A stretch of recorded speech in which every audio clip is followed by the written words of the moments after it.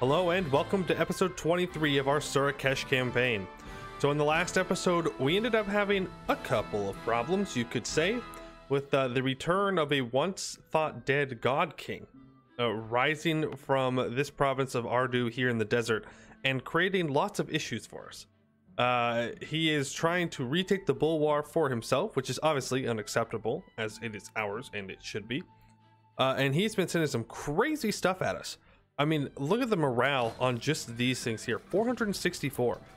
You're essentially assaulting a fort every time you fight these guys. You have to fight them until they're all dead, which is pretty expensive manpower wise. We were at like full manpower when we started this. We're probably gonna have to merc up to finish this off, unfortunately, but that's okay. We have 2 more chances before he will do something. I don't know exactly what happens, but when he regains his full power, I assume maybe a rebel state will secede from us. I don't really want to find out. And he unfortunately interrupted a war against this green nation here, so we were not able to take out this region of the Bulwar, but we will do so soon enough. All right, so tech wise, I think we go ahead and we take religious ideas first. No, we take tech because I want to not have unbalanced research, so we take tech. As for advisors, we will get a Diplo guy. We'll go with trade efficiency. We can afford it. We have a disloyal subject. I'm not sure why they're this disloyal. They weren't that disloyal at the beginning of last time. Maybe it just needs to update or something. And then we are going to go ahead and hire a mercenary company. We can get a relatively large one. Yeah, I want the cheapest one too, so we'll go ahead and hire them. I think that is good. We will unpause. There are rebels that are going to pop up. Nothing we can do about it. We are a little busy at the moment. All right, I think we are going to go unsiege that. What's the defensiveness like? Okay, really low defensiveness. We are expelling gnolls, Ketaradan, separatists down here in the south. We will send the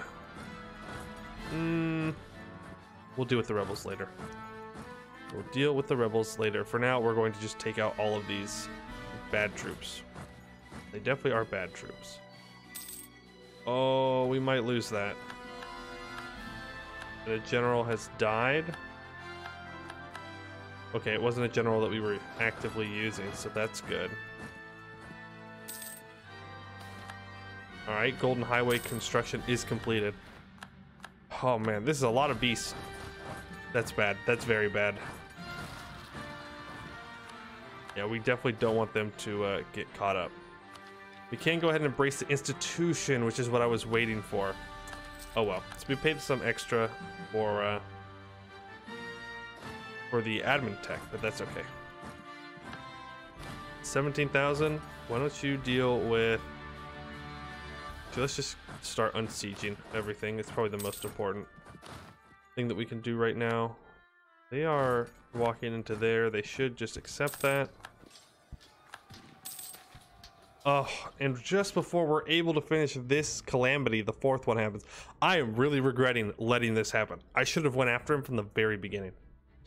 All right, so Amussu uncovered the 4th relic and has almost recovered his power. Our archaeologists and mages are now certain that he only needs 1 more to recover all of them and lift the curse. The mummy's growing strength has led him to even greater magics, and this next calamity is of singular strength. Meteors rain from the air, crushing any caught beneath them. Out of clear blue sky comes death and destruction. Though all seemed lost at the latest turn of events, Suriel has sent us a ray of hope in the form of a delegation from the Zal Ardith, the Mashnish tribe who served as wardens for Amussu's tomb. Few have not left the deserts of Nirukalu, the Silent Hall, for millennia, but none could stand by while Amussu roamed free. They say their ancient records contains hints to genie relics that might be able to counter this spell and end the calamity. They also bring a poem that must date to Amussu's own reign, yet remains an accurate depiction of current events. This doth be the end. Hold thine air, count 10. Endure thy motion, and then, hark, thy heart bursts again. For this doth be the end. I hath drowned and dreamt this occurrence. Fated 'tis them, sweepeth me away stolen. The sky doth fall. Sky falls, and our realm seems poised to crumble. Oh god. Okay. lots of devastation here. Yeah, sure. All right, so we need to excavate artifacts. 10 regiments present. Oh, cool. We just get it because we're there. Genie binding artifact uncovered.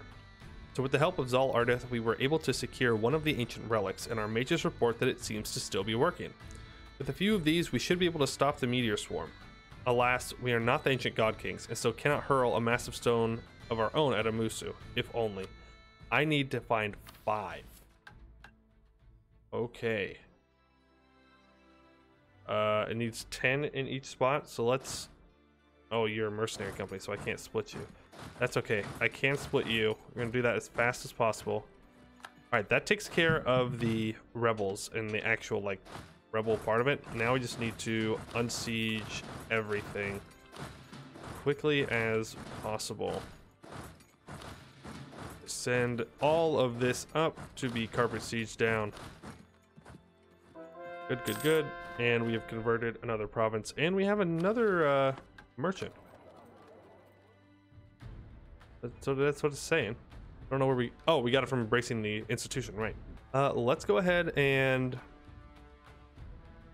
I don't know, throw it here just to get a little bit more trade power moving up forward. That's good. All right. Let's, yeah, continue to unpause. So Rebellion Outreach? No. We work against it. Excavate artifacts. With the help of Zal Ardith, we were able to secure one of the ancient relics. Alright, it is little more than a historical curio now and has no power to end this calamity. We must continue the search. That is unfortunate. I didn't realize we could fail. Let's do another one. Aha, we find another genie binding artifact. So we now have 2. Do a third one. Alright, so we have 3 genie binding artifacts now. Where are the other options? We have 1 here, 1 there. Send you to that province. Yes. Okay. Gnolls are being kicked out. Gnomes? I'm fine with gnomes. Gnomes are cool. Oh boy. Meteor shower. Okay, increase of goblin tolerance. Just quickly unsiege everything. This is our opportunity to stop him. We definitely don't want that last event to fire off, if we can help it. Alright, excavate the artifact. Genie binding. Nope. It was a false one. Alright, we just need 1 more artifact, and then we will be able to get rid of the meteor swarm, which is probably good. Meteors do not sound healthy for our citizens.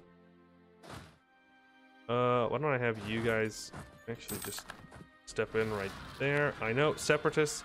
We will deal with the separatists later. If we lose a little bit of land, but we save the run, you know what? I'll be fine with that. Please? Yes, so we now have 5 of 5 working artifacts. So we should... On the month tick? No? Okay. Little concerning, little concerning. I really thought that would end this calamity. Use the artifacts. So in at least 1 province as part of the Bulwar subcontinent. Oh, I just... Wait, what? Have the province modifier Amussu the Silent. Well, how am I supposed to find that? Really, how am I supposed to find that? Is it where he's at? Locate / challenge him. Yes. Alright. I suppose we can do that. He moves around, which is what makes it kind of difficult to pin him down. Okay, meteor shower. Please, please, please start unsieging everything quickly. This should be the last one, and that should end that calamity. And then everybody go! Monsters made mortal. Creatures came crawling out of Bulwar's nightmares, and we beat them back. The night cannot stand against Sarael's sun, and nor could Amussu's monsters stand against man, though they took their toll of blood and flesh, even in defeat. If we want to finish this early, now would be the time to attack Amussu. Okay, it's time. It's time. We gotta do the things. No, I need to sacrifice weapons. Yeah, move in. Please only take 1. God, I really hope you only take 1. I've done that twice now. I've moved them into the province of Dahane and then not actually had it work.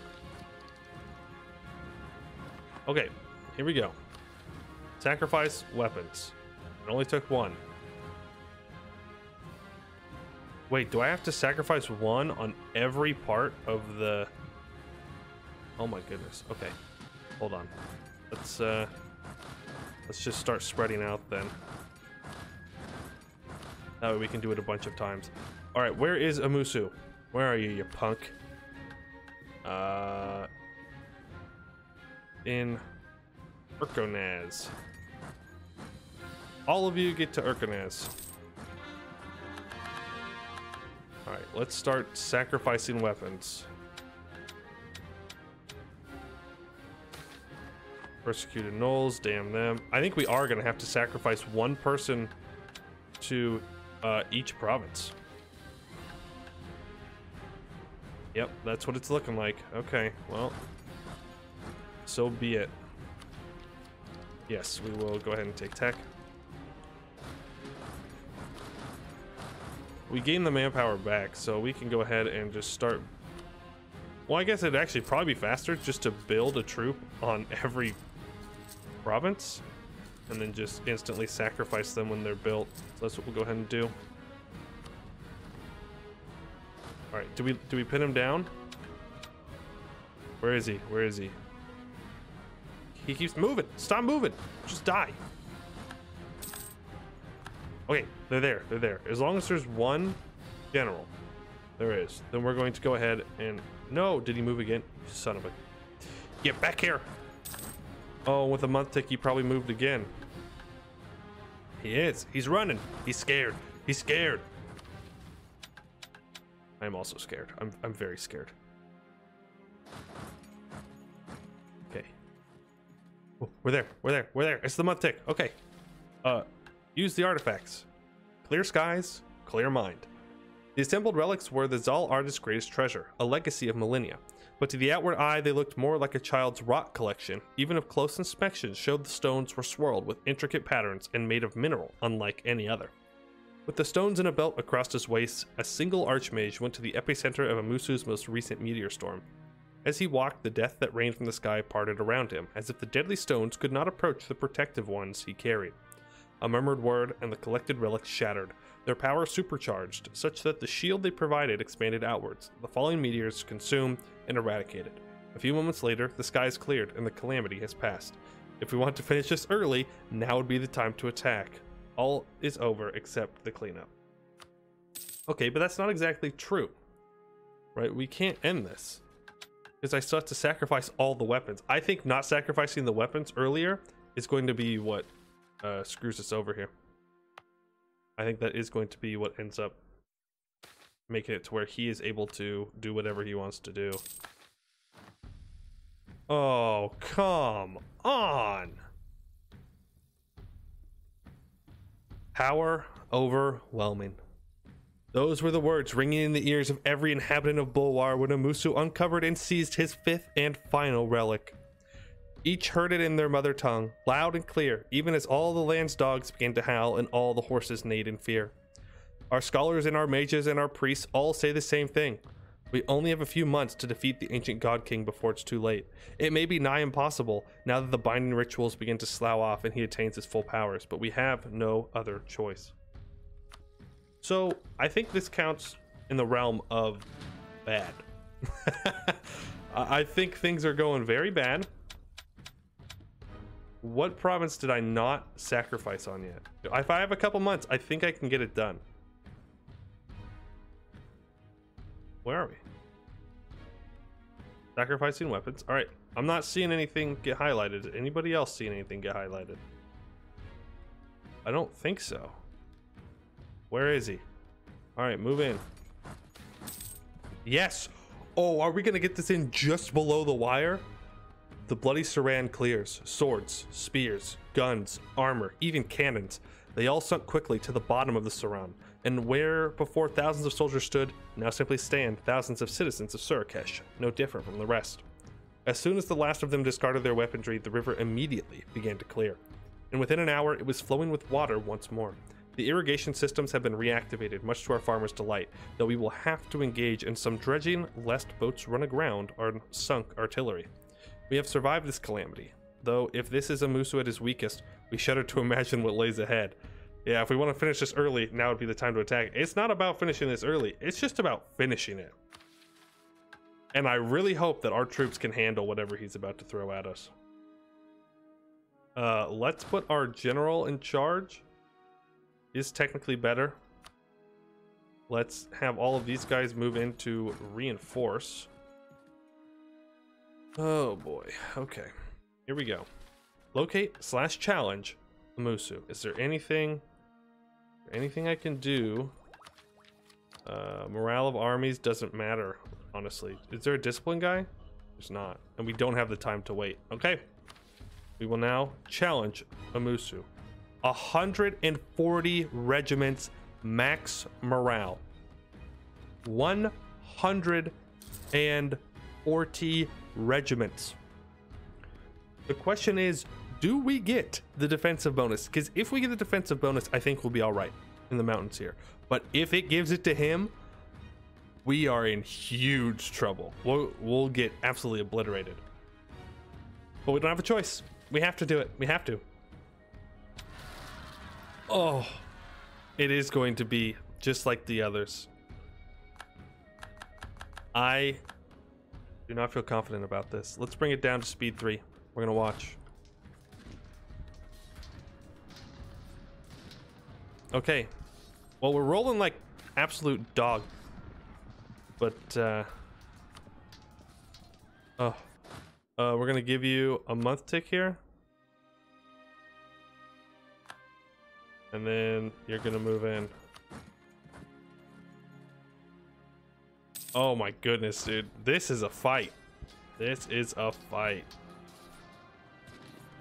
Can I get... Dang, I should have fired all these guys to try and find a discipline. I think we're gonna make it. I think as long as we roll decently. Oh, I don't know. We're starting to lose it. We're starting to lose it. Yes, yes, yes. Golden Highway construction. Where are the oh, I didn't move these guys in. No, no, no, no, no. Give troops. Build them. Build them everywhere. Please. Please. Okay, okay. What stats does he have as a general, by the way? Okay, well, that's really hard to see. Honestly, not very good. I expected him to have, like, really good leader pips, but I think we're going to do it. Yeah, we're going to keep this guy. Oh, my goodness. I don't care. Separatists are a later problem. Later problem. For right now, the only thing that matters is this. Our general has died. That's okay. We're gonna make it. Religious incident, a blast from the past. The 5th tenet of the Sun Cult. Don't abandon hope. The sun will come again. And today, through all the darkness a mummy god king could muster, Soriel's will has reigned triumphant. He threw sandstorms at us, but we endured. He summoned skeletons and monsters, and we cut them down. He harnessed all his arcane might, but could not slay Iskratis. And then, after a brutal battle that sapped the genie's strength, with the flick of a ritual enchanted sword, the great Marash cut the monster down. There was a single moment where all Bulwar, all Halan, seemed to hold its breath. And then in an instant, with the sound of a thunderclap and the flash of a blinding white light, Amussu disappeared. When vision returned to Iskrati's eyes, he saw only a small and battered bronze lamp, surrounded by scattered relics. Picking up the lamp, it seems a small trace of its genie power still remains. The great Marash raises the lamp to his lips and whispers, "I wish to be worshipped as a god king." The chosen's roll decreases by 1. 50 admin power plus 5 max absolutism. I wish to oversee a prosperous realm. 50 admin power plus 5% goods produced modifier till the end of the game.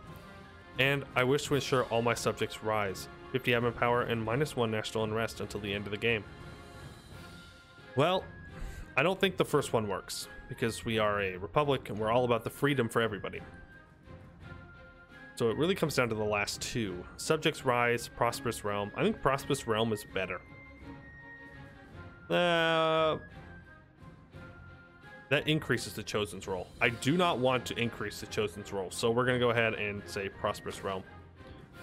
And Amussu's relics. When Amussu fell, the relics he had gathered dropped beside the lamp. It is unclear how long their power will last with the God King finally gone, but for as long as they do, Great Marash Iskrates will have a power unlike any other at its fingertips. Alright, so we get a bunch of relics and look at the modifier descriptions in the government tab to learn how to use them. Well, let's head on over to the government tab. Oh, there's like special things we can do. So the instance of Itar Hashish, usable via diplomatic action. Okay. Ars Digil armor, unused. Sitandu arrows, usable by decision. Asra Inu leaves, usable by decision. And Titubaltu tablets, one-time hire mercenary company. Interesting. So let's go ahead and take a look at these. So this will give us 50 military power, and until the death of the current ruler, we gain shock damage received reduction and plus 15% average monarch lifespan. Not really great for a republic, but pretty good for a monarchy. Smoke the Asra Inu leaves. We have 2 leaves left, and it reduces power cost for 1 year. Okay, pretty nice. And use the Setandu arrows. Wow. So for 1 month, we gain plus 25% morale of armies, plus 100% infantry and cavalry combat ability. Oh my god. Okay. Yes, thank you. We will use that. Absolutely. Now, there was one that could be used in diplomatic, right? Where would I find that? Remove the aggressive expansion we generated towards this country. Huh. I like that. That is pretty good. And there was one more, wasn't there? The tablets, a mercenary company. Can we see them? No, it doesn't look like it, but I believe them. I believe that it's there. Wow, that was an amazing religious incident. Like, absolutely fantastic. In fact, I think I'm just gonna cut the episode a little bit short today and just leave it here because there's no way I'm going to top that ending off. That's for sure. Fantastic work to whoever made that. That was very stressful, and that really came down to the wire. I think we were like a month or 2 off from whatever was going to go down from going down. I don't know what Amussu would have done, but it was probably not good. I mean, he got up to a full 140 stack on this mountain province. I mean, imagine if I had like not brought everybody in at once. Wow, I'm blown away. I would like to thank you all for watching, and I hope to see you in the next one.